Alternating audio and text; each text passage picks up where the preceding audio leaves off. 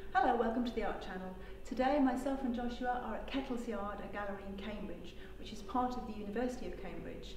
It's a collection of cottages put together into a home by Jim and Helen Ede. What's remarkable about this collection is the way it resembles still a home, while at the same time being a collection of significant artworks assembled by Jim Ede over the course of his life.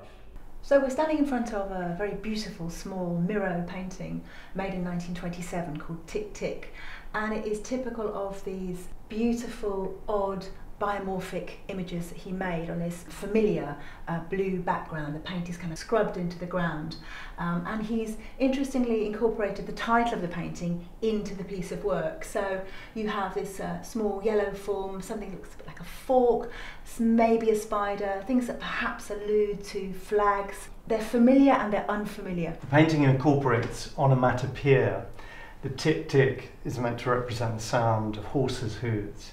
And it's full of this kind of crawling motion that Miro evokes in these surrealist paintings of these little sort of insect-like creatures that move across the surface.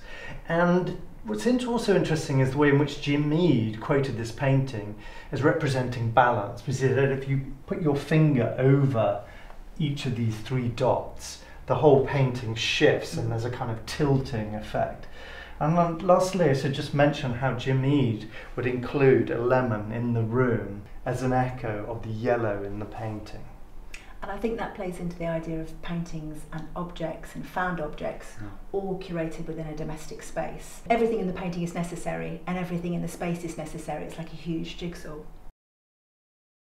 At the head of the stairs, we have this wonderful work by Barbara Hepworth, which I think is really one of the highlights of the collection. It's called Three Personages from 1965, and it's carved in black slate.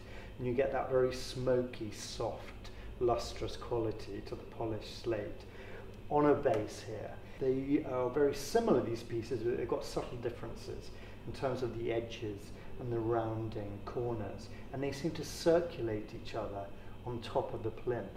And she takes the idea of figuration through to abstraction. So you have something based on the human figure, but as you say, pared right down. And because she takes away detail, you end up focusing on the slight differences in making between the three sort of constituent parts.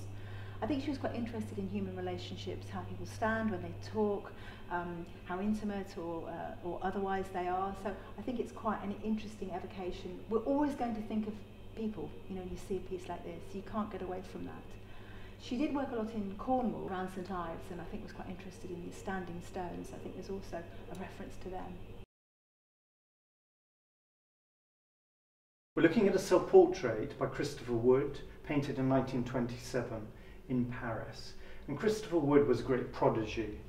Still in his 20s, he also has a sort of tragically early death in 1930. But he presents himself here in this very sort of confident manner as an artist in training, in development. We've got his box of paints here with a palette knife. He holds, gesturing with the paintbrush. And he's wearing this harlequin sweater, which makes an allusion to contemporary interest in the circus and in clowns. You're right, he was very interested in performance, in theatre, in the circus, and there was his interest in that way of performing. His wonderful pullover picks up the same palette as the cityscape, as this claustrophobic Paris skyline behind him. And he's still, I think, searching for becoming the artist we'll know him as a little bit later. And you're absolutely right, it's a calling card, it's a visual CV, isn't it? There he is declaring himself. It's almost life-size.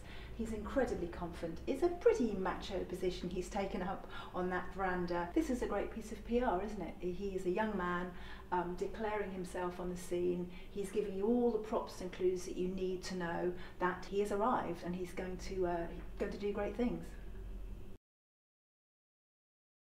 This piece, Bird Swallowing a Fish, from 1914, is made by Gaudia-Brzeska, and is made of plaster. It's the most extraordinary piece of work, actually. You can figure it out in that you can see that it's one animal swallowing another animal, but also it has echoes of Cubism. He was very interested in the vorticist movement and the idea of the machine age. So it has a kind of unnaturalistic feel about it, and it doesn't look natural. It looks like something constructed. I love the collision between this fish that resembles a missile and the bird that's vainly sort of struggling to swallow this enormous plug of flesh. And it's a metaphor too, isn't it? A kind of Darwinian struggle between two living forms over kind of life itself. And it's placed here on top of a sort of unconventional plinth made from a stump of wood.